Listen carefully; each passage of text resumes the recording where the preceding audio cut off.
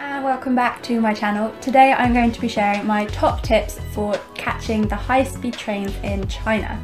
China has gone from a country with virtually no railways to a country with the world's longest high-speed train network. There's over 12,000 miles of railway in China now, in virtually no time at all. It makes travelling through China a lot easier than it used to be and a lot quicker too, as I'm sure you can imagine. When we were travelling in China, we noticed that catching a train over there is very different to how it is back here in the UK. There are certain things you have to be aware of to make it a smooth, easy process, so that's what I'm going to be sharing with you today.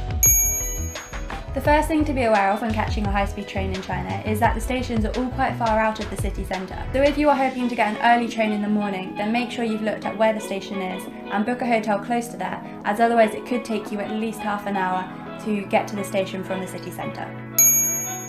The second thing to know about catching a high-speed train in China is that the stations are absolutely massive.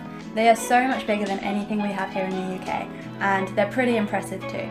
Even if the first few times we went to a station, we were wondering why exactly they've been built so big. So bear in mind that it could easily take you half an hour to get from the ticketing office to the platform that your train is leaving from. So just make sure you've left yourself enough time with the train that you've booked to be able to make that walk. You can pretty much guarantee that when you're in a rush, the platform you need is away from wherever you are at that particular point in time. When you've got to the station and you're looking to buy your ticket, you might be tempted to try and use the machines. I know we were, because we thought that it meant we didn't have to deal with the language barrier and the queue was also much smaller too. But be warned, because you won't be able to use the tickets unless you have a Chinese identity card. You can only get a ticket from the machine if you're able to scan this card. And no, unfortunately, a normal passport just won't do it. Be aware that the queues at the counter to buy your tickets are very variable. Most of the time we travelled by high-speed train, we didn't really have to queue and we were wondering why the ticket halls were built so big. The last train we caught from Guangzhou down to somewhere near Macau, the ticket hall was rammed. It was absolutely packed. We ended up queuing for about an hour, so make sure that you've left yourselves plenty of time again to get to wherever it is you want to go. Whilst you can book your train tickets for Chinese high-speed trains online, I would recommend you don't. This way you don't have to pay the booking fee, and even if you had bought your ticket online, unless you'd paid extra for them to deliver it to your hotel room, you still have to join the queue and wait in line for your ticket anyway. So not only do you save yourself a little bit of money by just going and queuing, you also don't have to worry about rushing through the station, or you don't get the stress of waiting in line, looking at your watch and knowing that your time towards your train is just ticking away. As with most of China, you can only pay in cash for your tickets at the train station. You can't pay by card at all unless you have a UnionPay credit card. That means no Visa, no MasterCard, and we didn't see any cash points either at the train station. When you arrive at the train station, you have plenty of cash for your tickets. I do have a travel hack though for you if you are hoping to travel on more of a budget when travelling on the high-speed trains in China.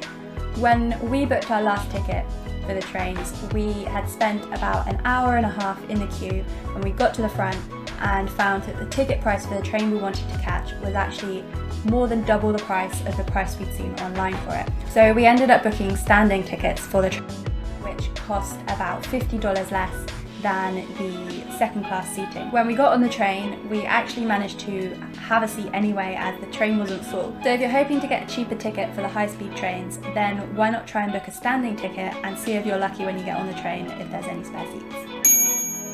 Make sure you always have a Chinese translation ready for the place you want to get to, on your phone or on a bit of paper. When you go to the stations in China, there is very little in English. You might get lucky and see signs like exit or toilet, but most of it will be in Chinese.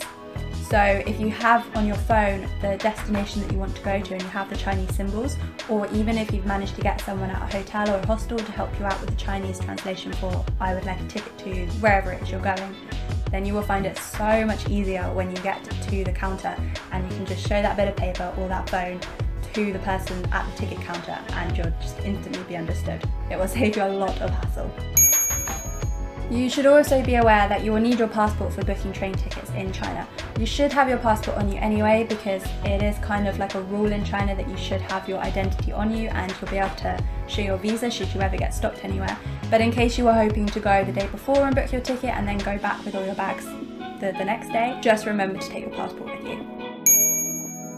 Another big difference between train stations back home and in China is that you have to go through an airport style security. Be aware that you will have to put your bags through a big scanning machine, and you'll also have to walk through one yourself. We didn't get anything taken off us, but obviously we'd already been on the plane to get to China, so we didn't have anything restricted anyway. But on the metros in China, I did get some dry shampoo taken off me, so you might find that you get some items like that taken off you, just to be aware. So the final tip for getting the trains in China is to just make sure you've left yourself enough time. I know I've said it throughout the video, but it really is the most important tip for catching the high-speed trains.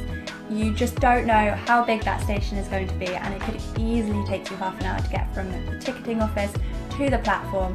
You might also have to queue for security. If you're hoping to get to your next destination, then you really want to make sure you've left yourself around 2 hours from when you've left your hostel or hotel to when your train goes. Really, you should just think of catching trains in China as like going to the airport anywhere else. Make sure you've left yourself enough time. That's it for my top tips for travelling on the high-speed rail network in China. I really hope you found them useful. And although getting the high-speed trains might be slightly more expensive than other forms of transport such as catching the bus, it really does make it so much quicker and easier to get from A to B in such a large country. If you've enjoyed this video, please remember to give it a thumbs up and subscribe if you haven't already. I'll see you next time.